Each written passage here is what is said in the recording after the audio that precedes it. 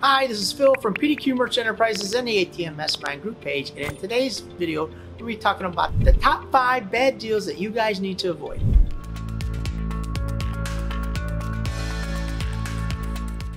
Always remember, here at PDQ Merch Enterprises and the ATM Mastermind group page, we buy your freedom back one transaction at a time. Please stay to the end of the video and I'll tell you how to avoid these top 5 bad deals, but we're going to jump right into it. The top 5 bad deals that you guys need to avoid. Bad deal number 1. This is one of my favorite ones all the time. So you talked about the owner. You say, look, we got an ATM program. It doesn't cost you anything. We're going to pay you a commission. The owner says, great. We need an ATM. We need some way to take payment. You start negotiating. Everything's great. And now you tell them, hey, we got to bolt down the ATM. No problem, he says. Now you bring the ATM in a location, and lo and behold, you whip out the hammer drill, and the guy says, well, what are you doing? You say, we got to bolt it down. Well, I didn't know you're going to drill into my floor. You can't drill into my floor.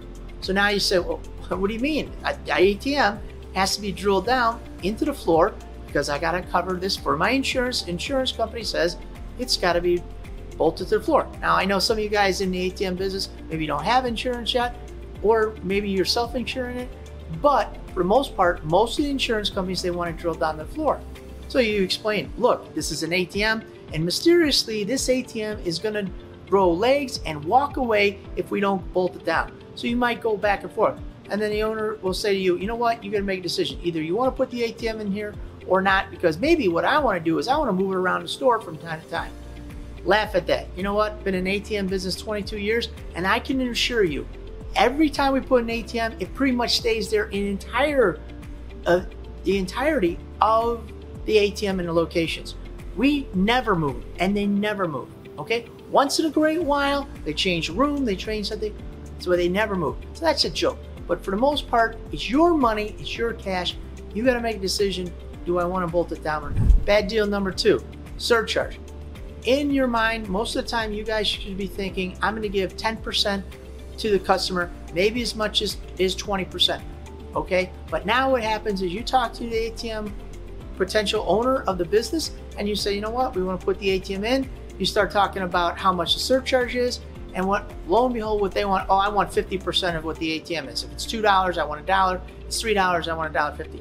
No, it doesn't happen, but they're gonna ask for this. And this is my favorite one. Oh, we're gonna do a bang up job. So how do we avoid that? Again, we'll stay to the end of the video, but you guys gotta know what you're willing to take. For me, it's a deal breaker unless they can prove themselves what it's gonna be worth. So I always like to start out at 50 cents and then see if it goes from there, how the transaction value. Don't put yourself in a bad position when you guys start out and then you say, okay, I'll give you half, because you get excited, you want the location, you want to make the money. The owner tells you, oh, it's gonna be great, you're gonna kill it here. You know what? Let me kill it and make some money. I don't want to kill it and give you some money. So you got to have that idea of what you guys are going to do.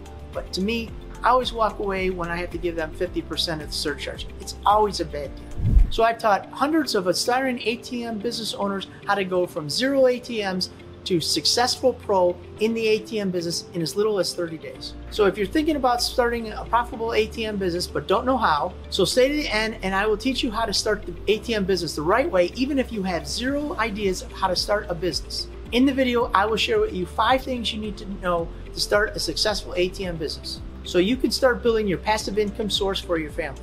You'll have a clear roadmap towards the ATM business success, so you can earn between $250 and $1,500 of passive income every month. Bad deal number 3. For me, this is a 100% deal breaker. They don't want to sign a location agreement. You know what? For me, I need to protect myself.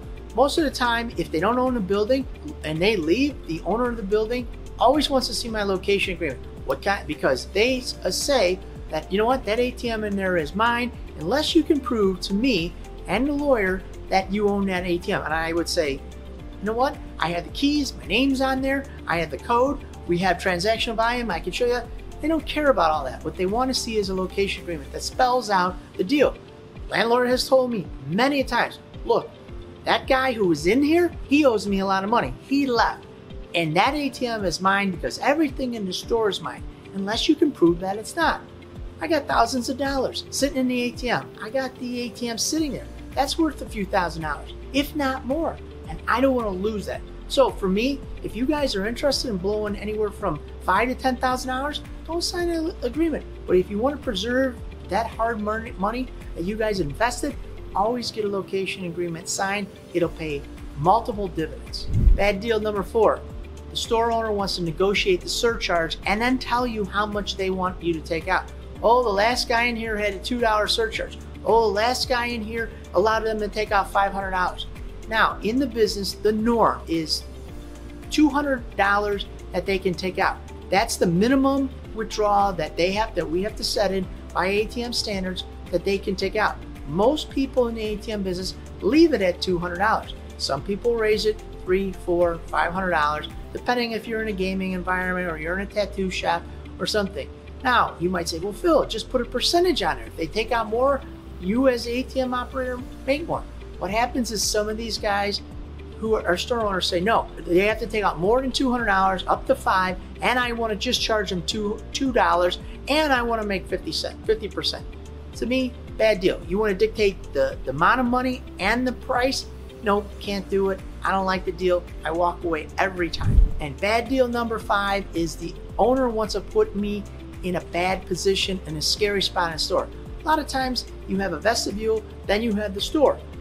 And sometimes they say, well, we don't have any room in the store, but we can put it in the vestibule. The vestibule doesn't have cameras. The vestibule doesn't have an alarm. So what can they do? They can bust in the door, pop the glass, bust in, steal my ATM, and nobody knows about it. And I don't like that situation. I like to be in an area in the store that's safe and secure to avoid a smash and grab, to avoid any kind of robbery. Those are the spots I want. I want a high traffic area, somewhere close to the door, but I want to be in an area that is safe and secure. After all, I got thousands of dollars, the company's got thousands of dollars invested in the ATM and the money in there.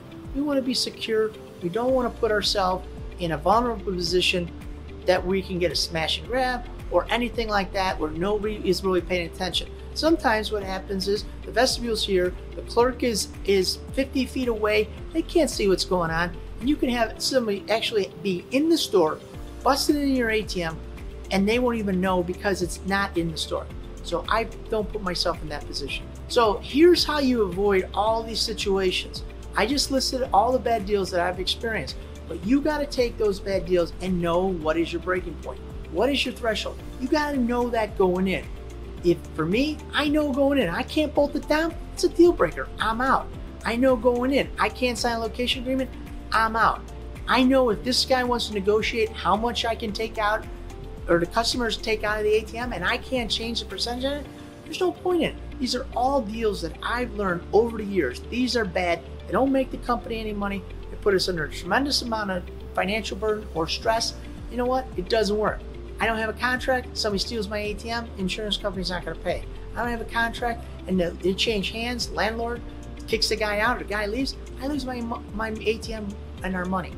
You gotta know, I spelled them out in the beginning of the video, you gotta know what are bad deals, which I explained, and then what are you guys gonna do? Some people say, oh, I'm not gonna bolt it down, but I'll put cement bags in there. Who cares? They just moved the ATM. I've seen dozens of people get their ATM stolen that aren't bolted down. It's like having a camera that is a dummy camera and it doesn't go anywhere. So know those bad deals going in, and it'll save you guys a lot of time, a lot of aggravation, and a lot of money by knowing what your thresholds are before you talk to that customer.